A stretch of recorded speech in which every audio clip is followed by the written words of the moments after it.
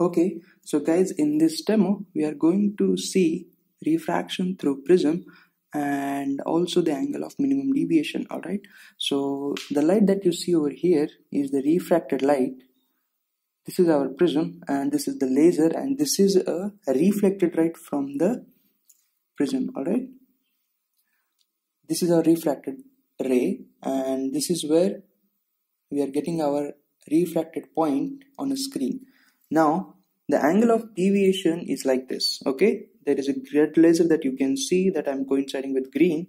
So the angle between the incident ray and the refracted ray, this is our this is our angle of deviation. I'm sorry for that. This is our angle of deviation, the angle by which the ray gets deviated. Alright, and there is also a concept called angle of minimum deviation. To see that, I'm going to turn this prism such that the angle of incidence increases. Just look how the point moves. Alright, I'm going to increase the angle of incidence. You see the dot is moving towards right. That means angle of deviation is decreasing. Okay, the deviation angle is still decreasing. I'm still moving the prism. The angle of deviation is decreasing. It is still decreasing.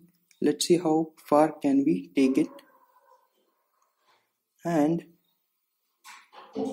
at this point, I think we have got our minimum deviation. Okay, I think this is our minimum deviation, because if I still increase angle of incidence, you can see that it is going back. Okay, the angle of deviation is increasing. It is now increasing. Okay, so this is where we get our minimum deviation. You can again see it here.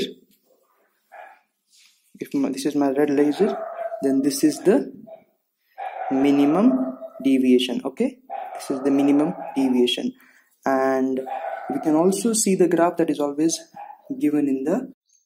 Okay guys, so this was the graph that I was talking to you about. It is between angle of deviation delta, and on the x-axis you have angle of incidence I. Okay,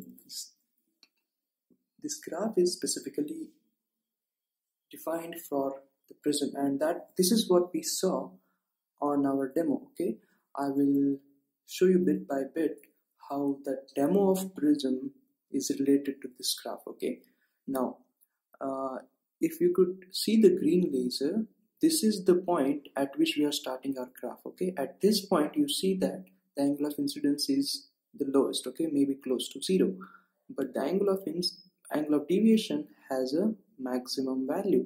But as I increase the angle of incidence, the angle of deviation decreases. It goes on decreasing. And if you could remember, as I was increasing the angle of incidence in the demo, my refracted laser was getting towards right. It was shifting towards right side. Because it was shifting towards right, because it has to minimize the angle of deviation.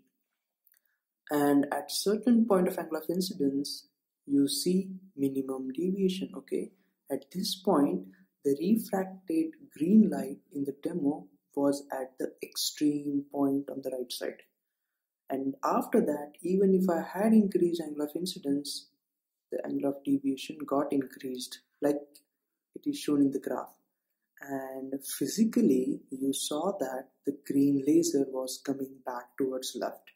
So this is the angle of minimum deviation. Okay, it is one specific angle of incidence I for which you get minimum deviation. Okay, and now you know the mystery behind the shape of this curve. Okay, and I thank you for watching this video.